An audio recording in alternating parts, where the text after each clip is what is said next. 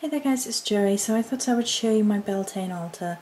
I've decided not to do the series video today. I'm gonna wait until I feel a bit better and do it then. So I'm going to show you this instead because it's looking pretty and ready for tomorrow. So the idea behind this altar is that it is twofold. It is supposed to represent the Fae aspect of Avalon, and it is representative of self-healing through self-love, through the taking of universal love into oneself for the purpose of rebuilding oneself, for love, for healing. So, as usual, we have the elemental points and spirit at the back there, with all their crystals and the little guardians in each corner.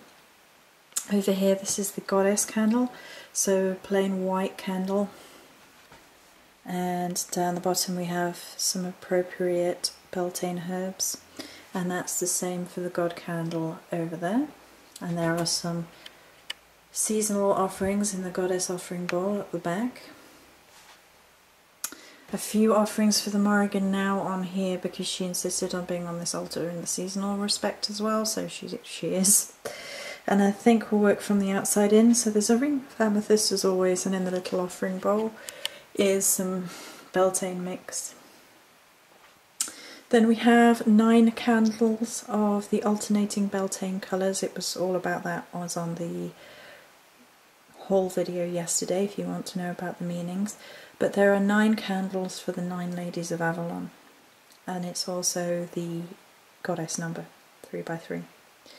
So then we have the fairy quartz and the rose quartz, and sugilite, iolite and petalite, 3 of each by 3, so again 9, making that very fey inner circle.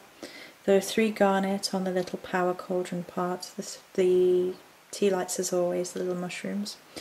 The goddess statue has been turned, so we now have the mother facing me, with the 3 crystals, rose quartz at the front, and Beltane appropriate herbs on there. So there we go. May you have a very blessed Beltane. Many blessings.